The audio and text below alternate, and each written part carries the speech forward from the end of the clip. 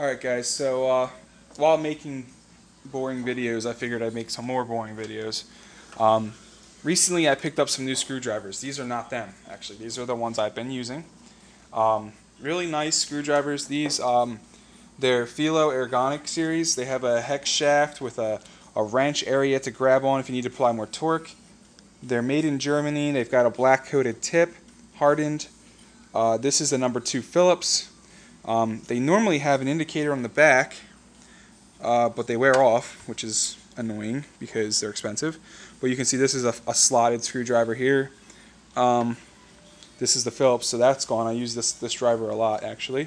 As you can see by the tip, you actually may not be able to see that. But anyway, not bad. But recently, and mind you, I have the insulated ones I use a lot for working on live circuits or areas that I could short stuff out, specifically on DC circuits on my car. When moving connectors and whatnot, it's just easier to move them, but I'm worried always about bridging to contacts and messing expensive electronics up. I also have the Felo micro drivers. They're hard plastic. Actually, they're not. They're hard plastic on the red, and they're a soft coating. These are super soft and squishy, and they're awesome. But it was starting to annoy me, and I'll show you more about that in a second as to why I picked up another set. I was going to actually pick up another set of Felos in a hard finish, Vera. But I ended up going with the Wiha, or Viha, I'm not sure how you pronounce it. But I grabbed these guys because I used their stubby set with a soft finish, and it really, although it's not as compliant as the Felo, it felt a lot better in my hand. And one cool thing about them, having used these stubbies a lot, I have a couple screws in the back of my car along the rear window, and you can't get a screwdriver in there unless it's a stubby. And I've had stubbies before, obviously, but I decided to pick up a nice pair, or a nice set, and I ended up really liking these ones. So anyway, I'm going to take a couple out, and I'm going to show you some differences between the Wiha and the Felo, and give you an explanation as to why I bothered picking up an additional set. Alright, so here are two number 2 Phillips. Okay, they're both called 100 millimeters, but you'll see obviously the Wiha is longer, no matter where you measure from. So if you measure from the base here, let me see if I can turn these. You may not be able to tell because of the angle, but the Wiha is about a 1/4 inch longer, 6 millimeters longer, maybe more, maybe 10, if you measure it like that. If you measure the shank or the flare, you're still not the same length. This guy's still longer. Not a big deal, but I like this screwdriver, and I constantly need a long one. And it's annoying. The Felo is not, I don't know where they're measuring 100 millimeters. It's not here. This is 100 millimeters. This is like 90. But not a big deal. That's nitpicking. More annoying to me is the fact that, and this is a new screwdriver, relatively. And I don't know if you can see that, but I don't abuse my tools, and the Felo is ever so slightly, especially on that tip there, camming and wearing.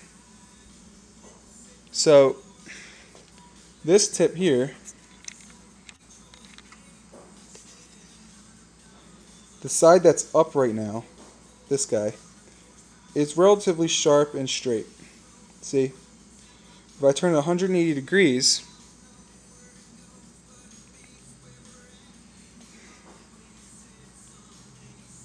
that one, it's starting to, you can see there, it's starting to wear curved like. To me, that implies the tips are soft. You can see, I'll take a picture. You can see some wear on these, and the annoying part is I don't abuse my stuff, and I don't use it how you shouldn't and go for like crazy torque on this. I've never put a wrench around the shaft on this guy, and this guy's already starting to wear. More annoying than that is if you take this this nice foam squishy handle, I mean, I'll be honest, this handle is really nice. It's soft, and it allows you to really grab it and not hurt your hand at all. And you can apply some serious torque, and maybe that's what kills it. I don't know. Like, maybe I don't feel like I'm grabbing it too hard, but I am. But either way, what's annoying is I do a lot of bead blasting in this garage. And if I take like some dust and grit and get it on here, I usually grab some Simple Green on my rag, and this is a little damp from cleaning up, and wipe my tools down when I'm done. And when I do that, I get it clean, like it's the color's clean, but you cannot get the grit off this. It's like gritty, and the only way I found to get rid of it was to actually fill a bucket up with soapy water and wash the damn tool.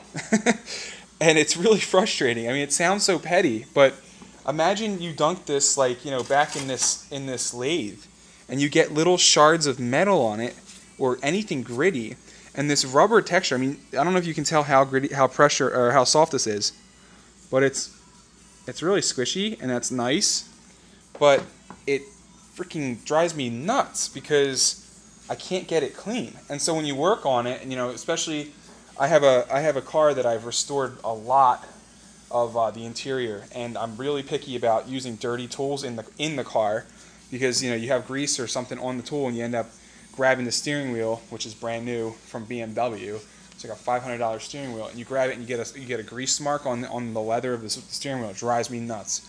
So that really pisses me off, and the only way I found to clean them is to literally dunk the tool in water. I've hosed it down with Simple Green. I've used WD-40. I've used anything. Anytime you have a rag and you're wiping it, all it does is like displace the grit. And I'll show you. Well, yeah. Let me see if I can show you exactly.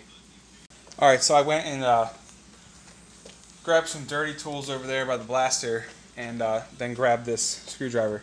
So you can see it's got some glass bead all over it and whatever. So what I traditionally do is simply squirt it down a little bit, take my microfiber rag, which holds a lot of dirt, but this one's relatively clean, and I just take it and I wipe it down. And I do this with all my wrenches when I'm done a project. I do it with all my screwdrivers. And so what you end up with is a clean looking screwdriver, right? But I don't know if this is going to even come up, and you guys might think I'm just an idiot. But watch for the reflectiveness. See the little glitter?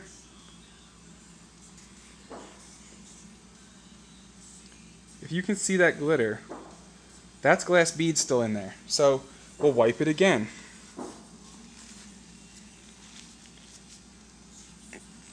Alright, so I'm like genuinely trying to clean this up. And it's still there.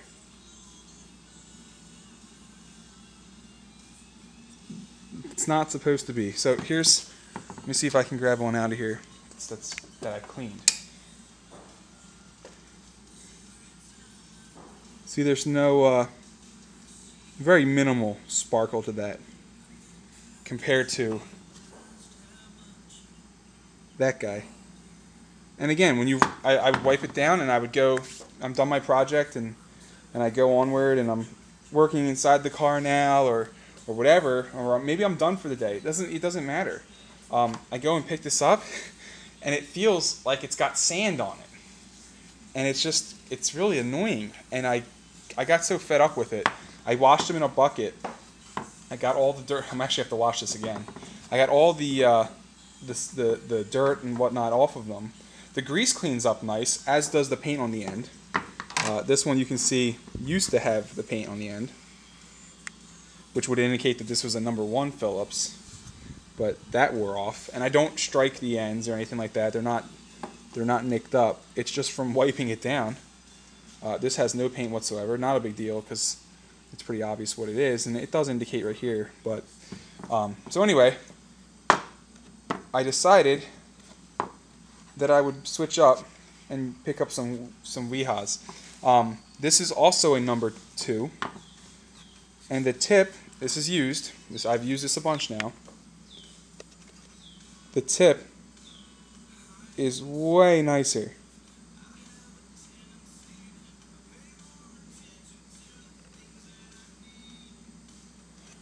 The shaft is longer. It has a better anti-roll. It has a larger flat. Oops, sorry about that. You can see here, the flat on this guy is quite deep, right here, and that keeps it from rolling around. So if you were to, throw it, it'll find its way flat. This guy, whoop, not quite so. I mean, it stops rolling because it's got a hexagonal body, but it's a little bit, smaller of a flat. Not a big deal, but nonetheless. But the biggest part about it is this is the Wiha soft finish. Okay, so when you get dirt on this, and you take your cleaner and you take a rag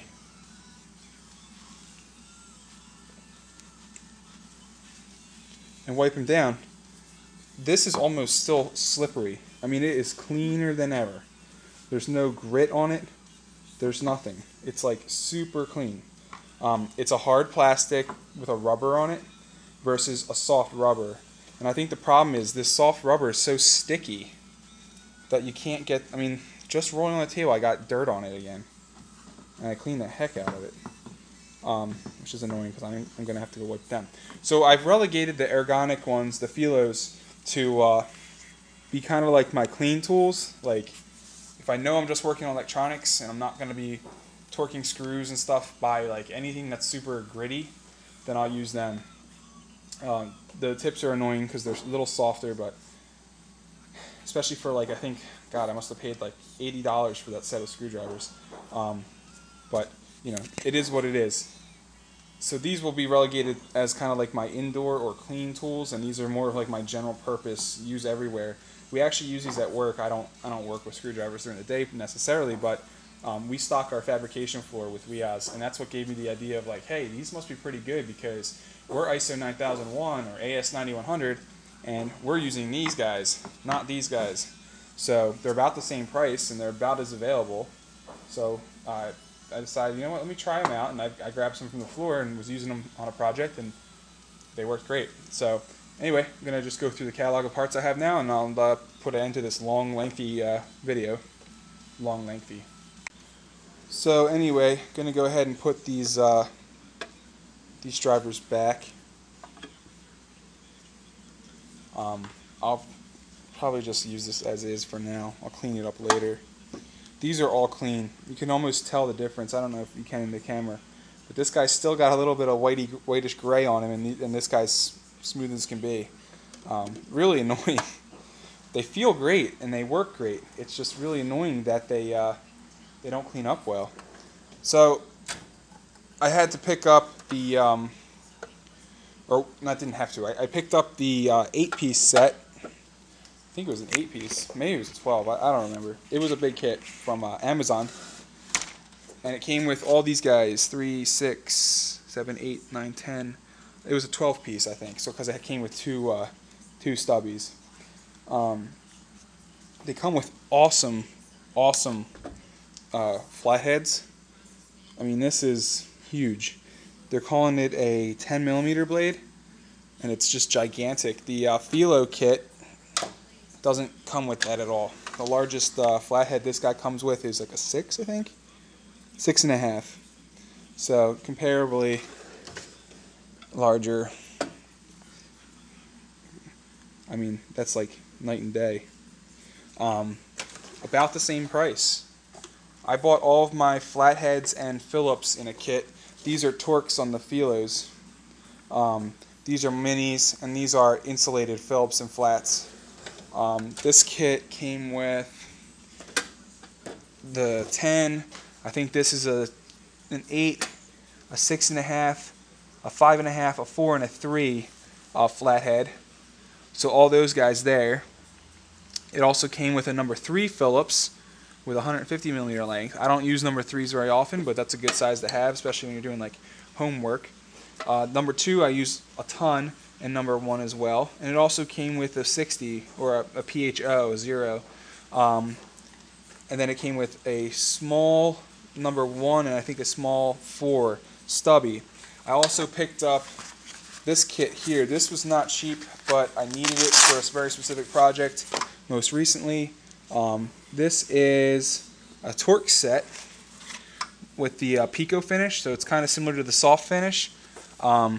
This is a number 4 Torx, okay, commonly used in cell phones and stuff, but it goes all the way down to a T0. Yeah, T1. Sorry, a T1, which is like insanely small. I mean, I can't even see that it has a torque shape. But anyway, again, this kit was not cheap. It's a T1 through T8. 1, 2, 3, 4, 5, 6, 7, 8. Yep, T8. I needed a T2 and a T4 for a project. So rather than buy them piecemeal for like 18 bucks, I figured I'd get the whole set of T1 through T8 for about 50. Kind of expensive, but at the same time, I now have all the torque sizes I could possibly need between the Wihas and the Felo up here. I also have a lot of Torx sockets. This is my toolbox, my main toolbox here. I do have a lot of Torx sockets here. They go down. I do have down to. Oh man, what size is this one? I think it's. This is a T10, so I have down to T10 in a 1/4 inch socket.